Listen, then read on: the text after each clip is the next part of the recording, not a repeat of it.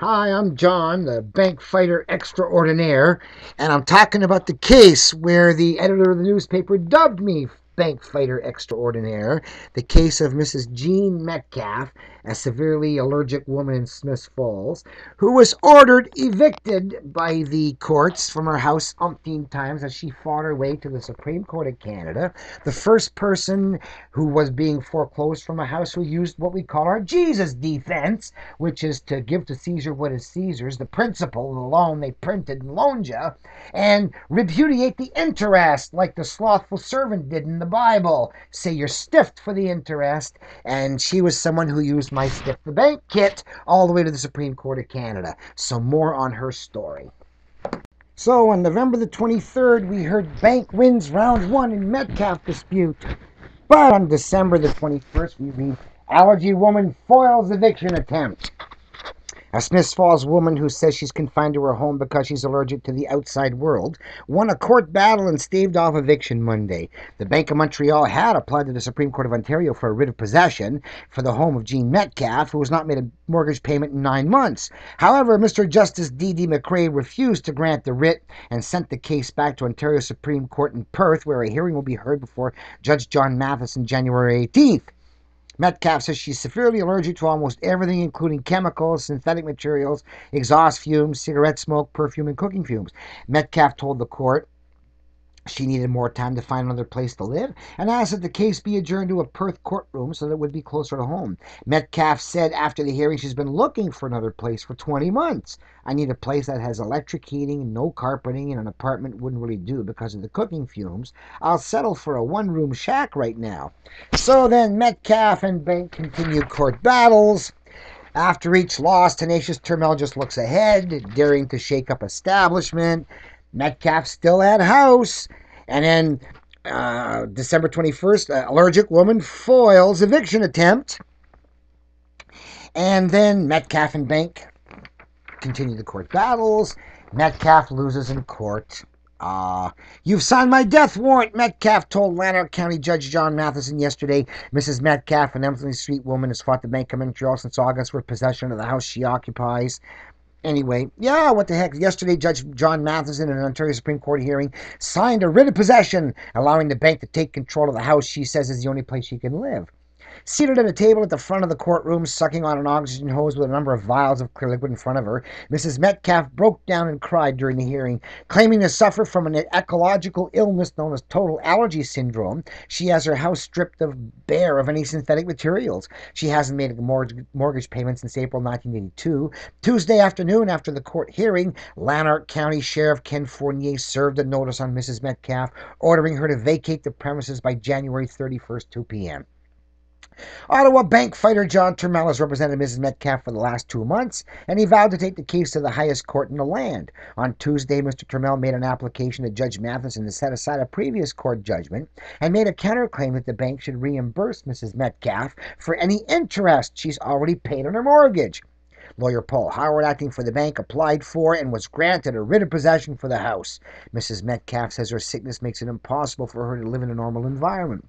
It's plain murder is what it is. If you put me out of that house, you'll murder me. I'm not an ordinary person, not anymore. I didn't ask to be like this. Society did it to me, she told the judge. Mr. Turmel's arguments against charging interest, repudiated a number of times by the courts, including 3 times at the Supreme Court of Canada, didn't impress the judge. He quoted scripture at length in his submission, saying interest charges are a violation of natural and divine law. The lady's been ripped off. If she'd gone into an illegal gaming house and found the game was stacked against her, she'd stop payment on the check, said Mr. Turmel. What is happening to Mrs. Metcalfe is viciously evil. The criminal code says it's illegal to charge a fee to gamble, so it should be illegal to charge interest on a loan, since repayment of a loan is clearly a gamble, he said. Someone always gets knocked out. Can't. His interest in the case stems from his oath as an electrical engineer, he said. My whole purpose is to help someone who's being oppressed. The future of thousands of starving children was in the hands of the judge, he said. The number of people who could be saved if you act today is equal to the number of people who will die if you don't on that day. He and his brother Ray are founders of the Christian Credit Party, which claims it is physically impossible to get more money back than was lent out in the first place. Judge Matheson rebuked Mrs. Metcalfe for allowing Mr. Turmel to meddle in the case in the first place. I have a great deal of difficulty finding any logic, any clarity, or any sense in his arguments. I think personally that his knowledge of Scripture is very limited indeed. I think he's twisted and distorted scriptural writ. While admitting the Bible is the greatest treasure we have in the world, the judge said it is dangerous to take isolated passages and argue law from them. My understanding of Scripture and Holy Writ is quite different than Mr. Turmel. He was no more impressed with Mr. Turmel's high technology economics. Everything that I've heard from Mr. Turmel appears to be extremely simplistic. I think Mr. Turmel is doing a very real disservice to the public by misleading them, he said. He warned Mr. Turmel to never try to represent anybody in a court of law in Lanark County again. In his submissions, Mr. Howard said a solution may well have been found to Mrs. Metcalfe's troubles if Mr. Turmel had stayed out of the case.